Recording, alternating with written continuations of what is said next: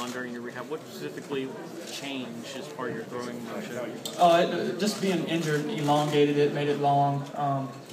I was having to compensate wherever I could, so my stride was getting long, and I was able to come back and get my release back down to where it was. I feel like when I played junior college, I feel like it's back to that, and I felt like mechanically that's the best that I've ever played. Does your motion have any hitches in it? Is it pretty smooth now? No, I think last year at the end of the season, everybody, you saw it. It definitely had some hitches and it was long. So I think, like I said, I felt as good about it in junior college as I ever have, and I think it's back to that. Both for the longest time since we haven't been able to throw when you're rehabbing.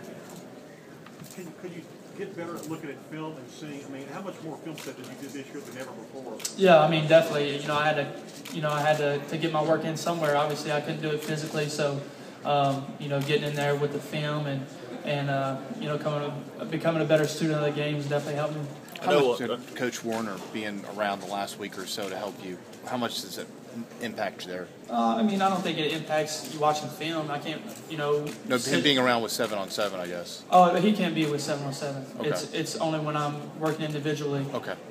So that was kind of like the first part of my rehab process. So get my mechanics right, and then once they're right, go out 7-on-7, and then it's just like every school, the team, the players are controlling it. I know he wanted to be very cautious with your rehab. How do you feel about the pacing of your rehab process? Yeah, the first 2 months, I wasn't able to do anything. They, wouldn't even let me stretch or do anything like that. So the first 2 months were very, some depressing days when, I had to go in for rehab and we couldn't even really do much but check my stitches and things like that. So definitely some depressing times, but, I'm very happy with the way that it turned out.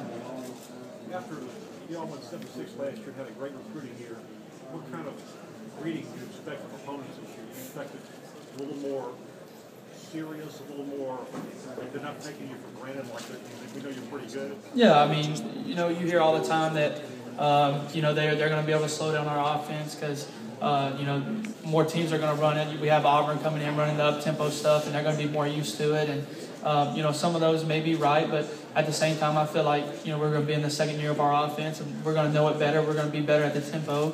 So I think it's, who's going to work at it harder that week and who's going to be more prepared.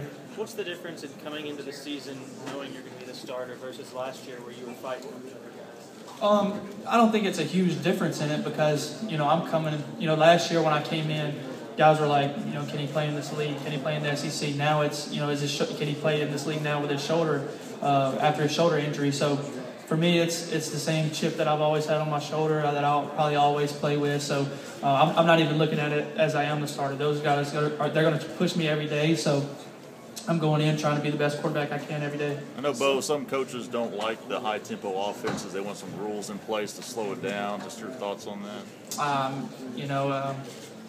I think until maybe somebody changes the rules, we're going to play how we play. And if they change the rules, I guess we'll have to change them. You think there's any validity to the claim that it causes more injuries? No, not really.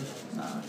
Hey, Bo, how's that heralded recruiting class meshed with you guys in the offseason? Yeah, I think they jumped right in, and there's some workers in that group. You can see why they were high 4- and 5-star guys, and even the smaller guys are coming in and working hard, and they definitely gained a lot of our respect. So we expect a lot of those guys to play this year.